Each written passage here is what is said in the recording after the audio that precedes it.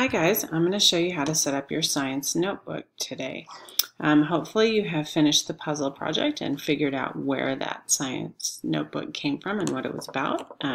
Good job. And now it's time for you to set up your science notebook. So you are going to need your composition book. You're going to need some packing tape, which I will provide for you. Check around the room, there should be plenty. You'll need a pair of scissors, a glue stick or tape, or maybe both. You will need to pick up, I don't have them here, but you will need to pick up your printed out notebook cover, that assignment that you did last week. It should be all printed and ready to pick up from Miss Warren. It's on a half sheet of paper. And you will need a small copy of the puzzle that we did, the notebook puzzle that we did. So all of those things you need to have handy when you put together your science notebook. You'll also need a pen or a pencil. Okay, so the first thing that we're going to do is we're going to put our cover on. So you're going to take that half sheet of paper with the printed out notebook cover that you worked so hard on. You're going to get it right on the center of your notebook, and you're going to tape over that with packing tape.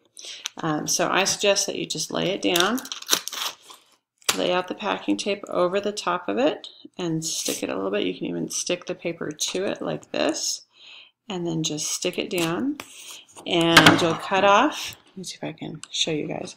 You're going to cut off any extra right here. Okay. Make sure it's stuck down nice and tight, and then fold it over and tape the extra on the inside. Okay. Now I've only taped down one side of mine, so I want to cover this, so I'm going to do that again. Try not to lose the end of your tape like I did. Okay, and again. Okay, just a piece of tape over the top, flatten it out, cut it, and fold the extra over. Okay, and you're going to do that one more time. You should need 3 pieces of tape, not more than that, in order to completely cover your, seal your cover onto your science notebook so that it sticks. And I lost the end of the tape again, which is the hardest part of this. So I won't do it right now, but you'll put one more piece of tape here, and then I'll completely seal it over. Okay, on the inside cover of your notebook, right here, you have a bunch of references. Could be different depending on where your notebook came from, but we're going to put a special reference. We are going to put our puzzle, which is a famous scientist notebook, and hopefully you have talked about this with your group now and figured out some of the things that this scientist included on his notebook that makes it a good notebook entry. So he's got a page number, he's got the date of the assignment, or the date of the entry. It wasn't an assignment for him, it was his work. He's got a sketch with labels. He's got a written explanation. One other thing I'd like you to include is if it's for a particular assignment, I would like you to include the name of that assignment. So I've given you a small copy of this to write notes to yourself on, and then we're going to tape that just with regular tape into the front of our notebooks as a little reminder of the things that we should be putting in all our notebook entries. Okay, now depending on how you've decided to set up your notebook, you might not be doing page numbers, but all the rest of this needs to be included every time. Okay, the next thing I want you to do is go to that first page, and I want you to think about a table of contents. Do you want to have a table of contents in your notebook? Some people really like to have them. It's a quick reference. They'll put page numbers in. I've done page numbers here in green if you want to do those. And they do a table of contents so they can quickly find whatever they're looking for. Other people feel that that's a lot of extra work and they don't want to do it. So they just make sure that they put their entries in order so that they can always go back and find them. And they include all these things that we talked about on the notebook entry every time. It's up to you. However you want to organize your notebook is up to you, but it needs to be organized. Okay, so if you're going to use table of contents, go ahead and set that up now. I suggest that you save a couple of pages for it because you will use this probably the whole year. And then you can set up your first notebook entry for me just so I can see how you're going to set those up. Notice I've included the name of the assignment here, and I've included the date, and there's plenty of room to do my drawings and pictures and labels all here, and we'll do this natural object observation on Thursday, which should be tomorrow. Okay,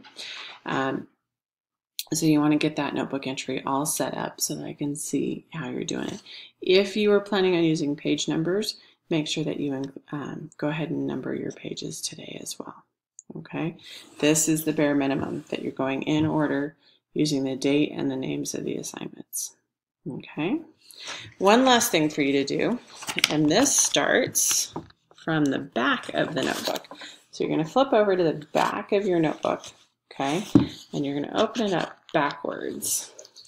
And starting in the back of the notebook, you are going to put a glossary, okay?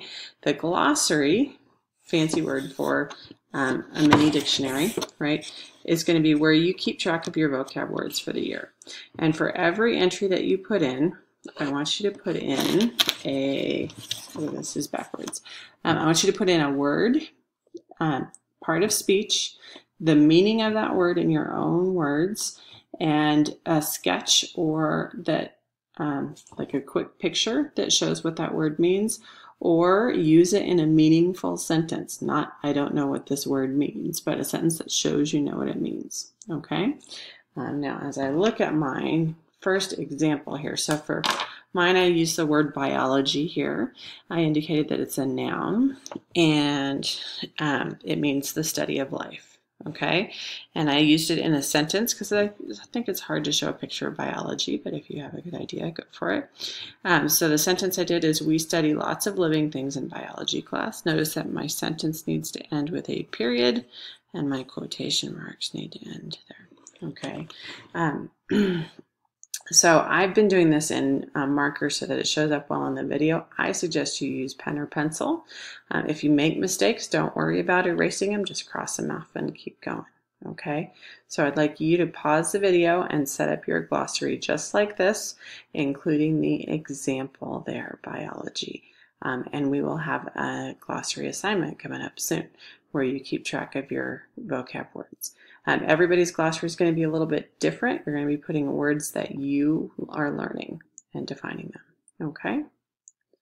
And once you've done all that, you have set up your science notebook. Good job.